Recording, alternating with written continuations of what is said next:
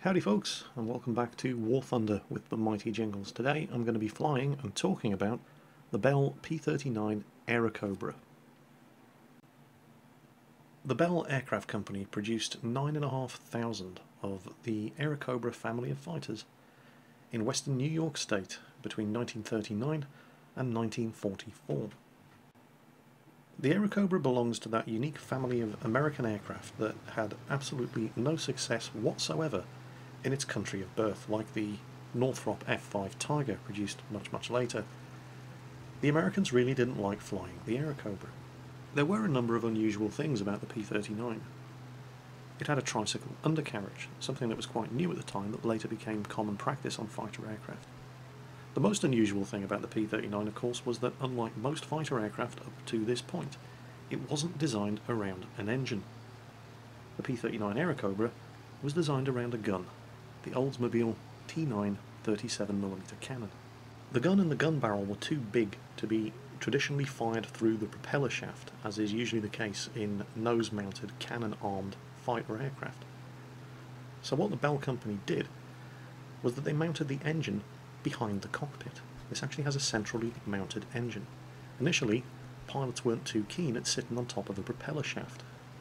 It was initially anticipated that sitting on top of the propeller shaft could have disastrous consequences for the pilot if you were ever forced to crash land an Airacobra, but tests were conducted and it was determined that in the event of having a belly landing, you were really no worse off having a centrally mounted engine to a front mounted engine. The T9 cannon, however, was not all it was cracked up to be. It had a very low muzzle velocity of around 600 meters per second. It had a very limited ammunition load of only 30 rounds of ammunition, but most alarming was the ballistic properties of the shell in flight. It dropped a lot. Legendary US Air Force pilot Chuck Yeager said it was like throwing a grapefruit at the target. It also had a tendency to jam, and it would fill the cockpit with fumes when it fired. It was not a very well-liked weapon system. The one good thing about this 37mm high explosive shell, however, was any hit on an enemy aircraft did tend to have fairly impressive results. Nevertheless, the Bell Aircraft Company were having problems finding somebody to buy their innovative new fighter, and in early 1940 they were running into severe financial difficulties. France came to their rescue with an order for a substantial number of P-39 Airacobras. Unfortunately, the Wehrmacht had something to say about that, and France fell before a single aircraft could be delivered. The Royal Air Force then came to the rescue and offered to take 200 of them off their hands, an offer which the Royal Air Force very quickly came to regret. Royal Air Force pilots hated this aircraft. The major issues that the Royal Air Force had with the Airacobra was its marked drop in performance above 20,000 feet, which was ironic since the aircraft was actually developed in response to a requirement from the US Army Air Corps for a high altitude interceptor.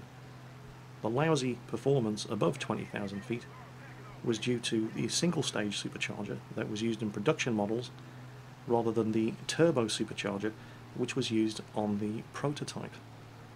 They also complained about the aircraft's alarming tendency to go into a flat spin. The Bell Aircraft Company were completely unable to duplicate any of the spin characteristics which were being claimed by the pilots actually flying the things. It turned out that the Bell Company were doing wind tunnel tests with a full load of ammunition, which moved the centre of gravity of the aircraft further towards the nose. But when the aircraft was running with an empty ammo load, this moved the centre of gravity towards the rear of the fuselage, something that wasn't actually confirmed in tests until the 1970s. Also on the list of the Royal Air Force's problems was the short range of 430 miles on internal fuel tanks and 690 miles with drop tanks. They also reported that fumes would fill the cockpit after firing the guns, although they did concede that the aircraft was the equal of the Bf-109 below 20,000 feet. Still, the British needed a high-altitude fighter, and they dumped their P-39s on the US Army Air Corps, and the rest of the order was cancelled. The Americans had even worse luck with their Airacobras. When the USA entered the war with Japan, its primary land-based fighters were the P-40 and the P-39. The P-39 pilots had exactly the same problems as the British, and they also complained that the cannon often jammed. The air battles of the Pacific were fought at medium altitudes, which were optimal conditions for the Airacobra.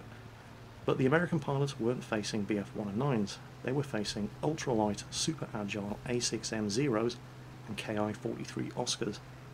The P-39, like every other Allied fighter, including the Spitfire, could not turn as tightly or manoeuvre as quickly as these Japanese fighters. The 37mm cannon was also not a very effective air-to-air weapon. It might only take one hit to bring down a Zero, but the slow rate of fire and the drooping ballistic trajectory made it very difficult to get that one hit, and not all of the P-39s had the 37mm cannon. The Airacobras that the British handed over to the US Army Air Corps had a 20mm Hispano in its place. This was called the P-400, which is also in War Thunder. It soon became the joke of the Pacific that a P-400 was a P-39 with a Zero on its tail. But, 37mm or not, the 250 caliber and 430 caliber machine guns could still make short work of a Zero. But the biggest reasons for the P-39's poor performance in the Pacific were a lack of knowledge about Japanese aircraft, numerical inferiority, and veteran enemy pilots. Most American pilots found the flaws of the P-39 unforgivable and requested transfers to P-38 Lightning units before the problems could be resolved. In US Army Air Corps service, it's fairly safe to say that the P-39 Airacobra was a dismal failure. Despite the general lack of love for the Airacobra in US Army Air Force service, one very famous American fighter squadron, the 99th Fighter Squadron, did operate P-39 Airacobras in North Africa in 1944.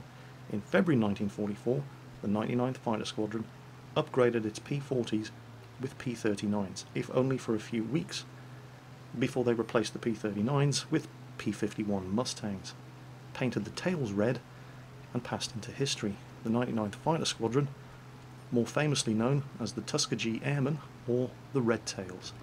They were of course an all-black American fighter pilot squadron, and were more famous for flying the P-51 Mustang. But overall it is fairly safe to say that the poor old Airacobra was not loved by the Western Allies. However, it did see a lot of success on the Eastern Front. The Red Army Air Force operated 4,500 P-39 Airacobras, almost half of all Airacobras built, and they did enjoy great success with it. I'm just going to take a quick break from the history lesson here. There's three guys been on the tail of this PE2 for the last minute. I thought he was going to be dead before I got here. Now, you may think this is kill stealing. You're wrong.